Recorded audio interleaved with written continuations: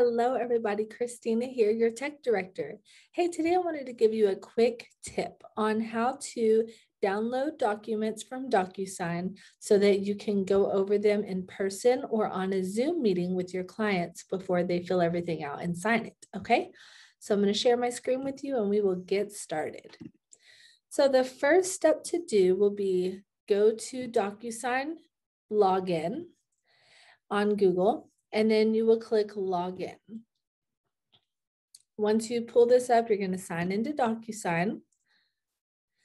And then once you open up DocuSign, we're actually going to go to the top right and switch it to the DocuSign rooms. Because remember, when you first open up DocuSign, it's going to have you in this screen, which is your e-signature.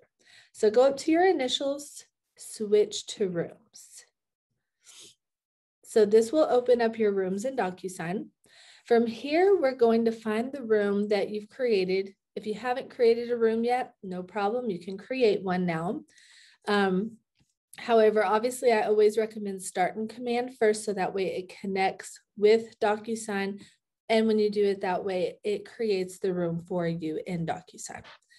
In this case, I've already created my room in Opportunities in Command first. So here's the room that I have that is connected to command. We're going to go to the test room. Okay. So once you're in the correct room, we're going to go to documents. Once you're here, you're going to go up to the blue plus sign at the top right of the corner. We're going to click add DocuSign forms. So from here, you want to make sure you select Texas Association of Realtors, and then you'll have your whole list of documents here, okay? So scroll through here, or you can just go up here and start typing, and it will pull up what you are looking for, okay? So let me do, I'm just going to do 1 to 4 family contract. And also, just so you know, you can choose multiple documents. Let's say we wanted to select that one and also the residential buyer tenant representation agreement. We can select both of those and add selected. So you can select multiple at one time. Once you've added them to your room, you'll scroll down and find the 2 documents or however many you just put in your room, and you'll see both of them right here. So you'll click on the middle of the document, and that's going to open it up.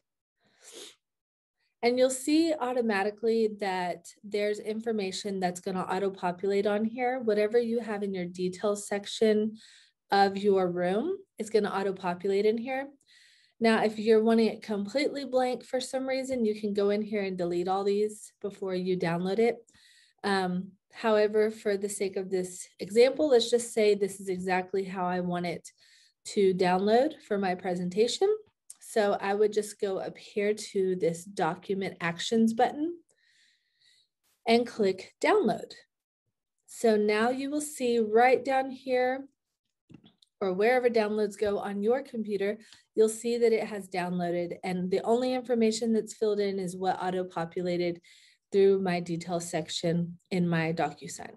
And once again, if you wanted it to be blank, just go in there and delete those auto-populated fields and your contract will be blank, okay? And so from here, when you're on your Zoom call, you can pull this up and go over it with them on the call, or print it out and face-to-face discuss everything and then handwrite everything in there, okay? If y'all ever have any questions, let me know. I'm here to help you. I hope you enjoyed this quick tip today. Have a great day. Bye.